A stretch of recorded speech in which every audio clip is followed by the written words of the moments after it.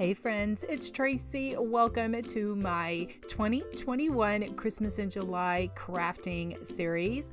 I wanted to inspire you a bit, do the Christmas in July again. It was a hit last year. So this year is no different. It's complete with the cheesy twinkling lights and my flip-flop Santa.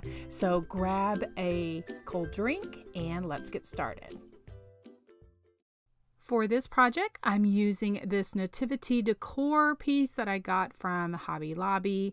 I'm also using some other supplies. My base of my project is an 11 by 14 inch canvas, and I am going to just use some milk chocolate acrylic paint, and I am just going to paint the whole thing inside and around the outside with 2 coats of this paint.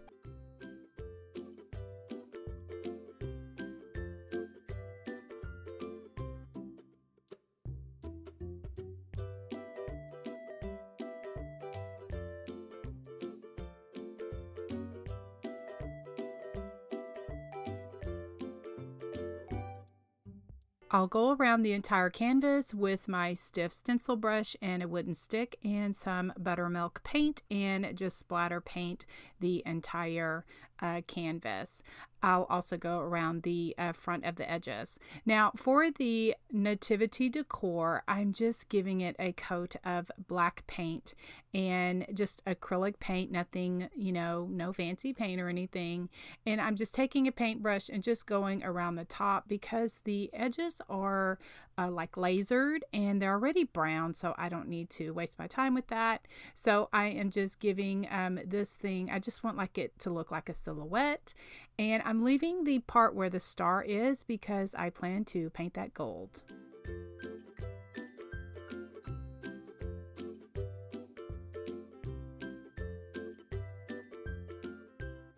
For my star, I wanted to add some gold paint, but this puffy paint in gold was the only thing I had on hand, and so it is a bit translucent. You can kind of see through it, but that's okay. I gave it a couple of coats of that.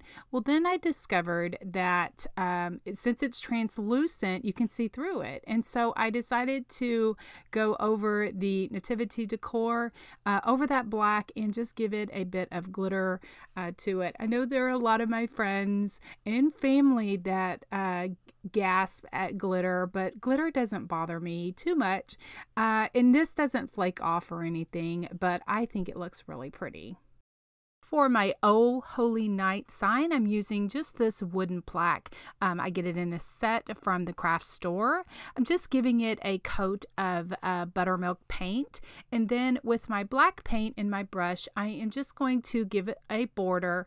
I paint the sides first, and then I just go around and kind of just freehanding it because I don't want it to be all straight. And then I'm going to go back and hand letter Oh Holy Night.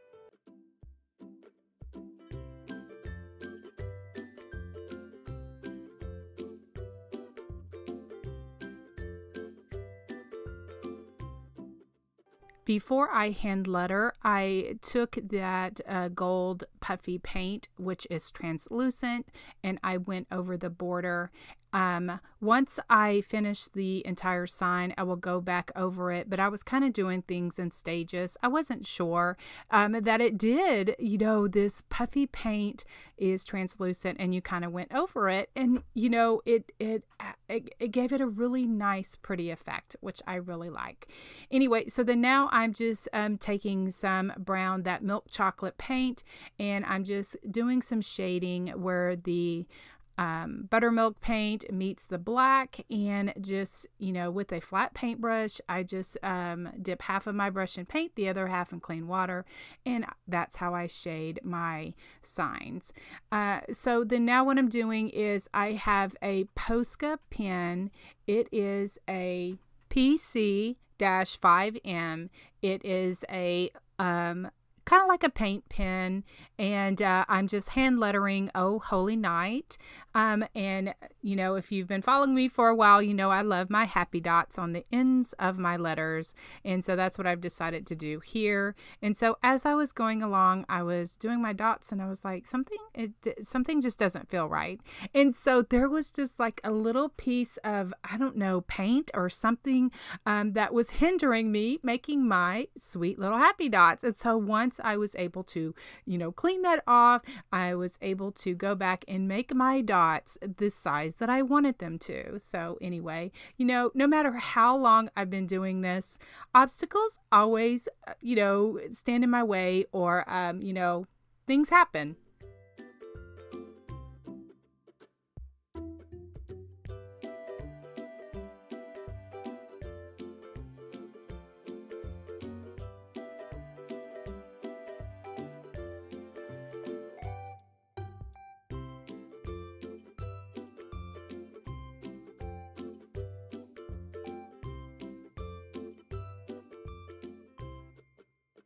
I also put a layer of the puffy paint in gold over my sign because it's, like I said, it's translucent and it just makes everything sweet and starry.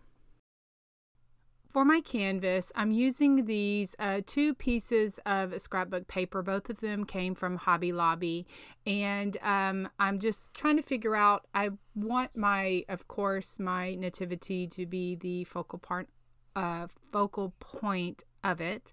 And so I'm just trying to figure out how I want my night sky to be. So I end up turning over the paper and then just taping them together. And then I'm really just going to kind of piece them in inside the canvas. The canvas has that wooden frame, and so there's like a gap in between, and so that I can slip my paper in there. It's just kind of trying to figure out how I want my paper to go. You know, I didn't want it, you know, just to get the night sky kind of the way that I wanted it. So I had to trim off a little bit of the paper and finagle with it a little bit.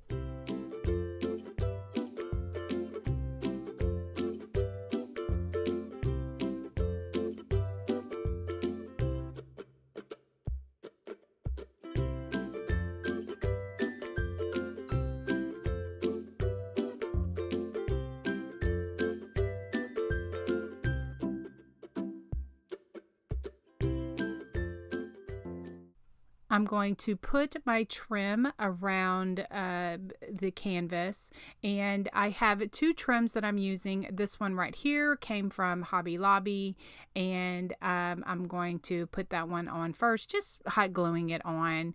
The second trim came from the Dollar Tree, and I just, like I said, hot glue everything on and until it's all secure.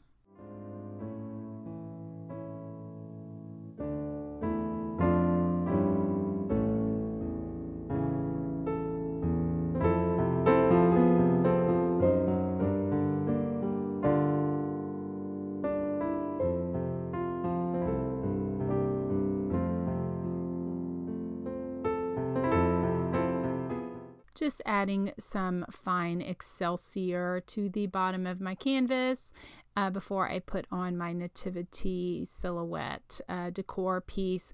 I just think the Excelsior adds a hay effect and also a bit of whimsy. Also using some of that puffy paint, gold translucent paint. I'm just going over the scrapbook paper just to give it, you know, some enhancement and some sparkle to it.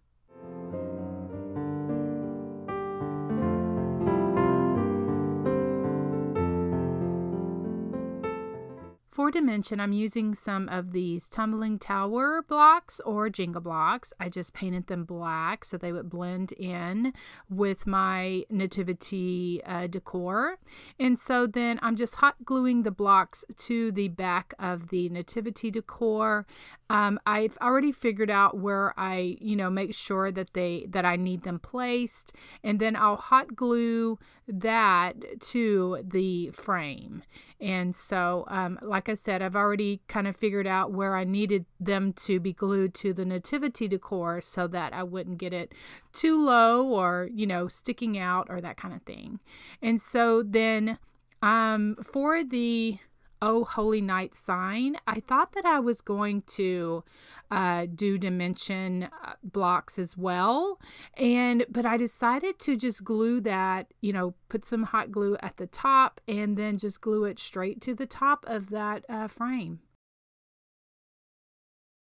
For a hanger, I'm going to use some of these wooden beads. Now, I'm going to get questions about those. That black and brown strand I got from Walmart in the Christmas section, and the other two came from Hobby Lobby, one from the fall section, and then the other is from the Christmas shop. And so I just took off some of the black and the brown, and then I just have that the larger one, which is from the fall garland from Hobby Lobby. And so what I'm going to do is I'm going to use two black, two brown, and then the larger one I'm going to put in the middle. I'm using some wire.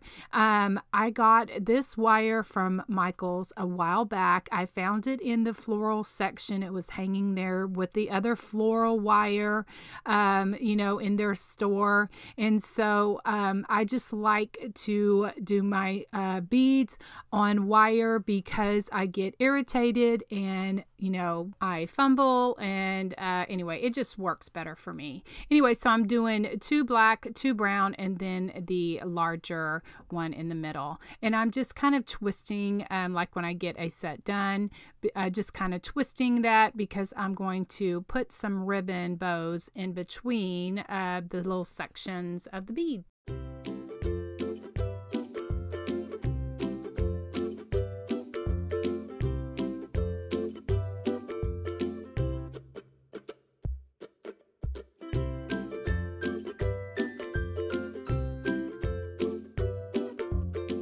To attach the wire beads to my frame, I just used my electric staple gun and I just stapled the wire to the frame, and then actually did it a couple of times. And to cover those staples up, I'm using these buttons. Now, I had these buttons on hand, and so then they were like in a pack, and they're just, you can get old buttons anywhere. Anyway, but these had the little like buttonhole or button loop on the back. And so I just took my wire cutters and just cut that off. And then that hides those staples up very nicely.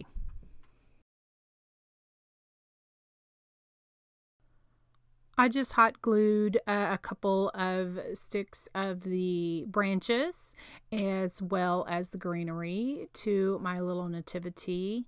I just kind of played with it a little bit just to figure out exactly how much and where I wanted it to stick out of. And then I'm going to make a little junk bow.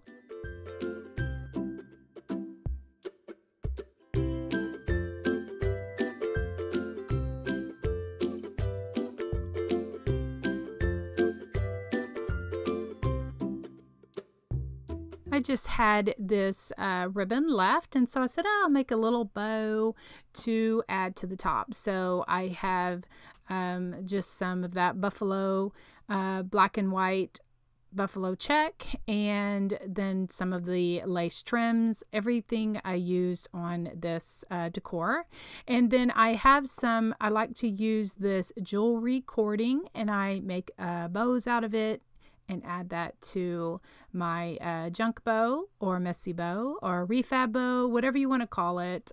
This is a cute little bow to make to add to your creations.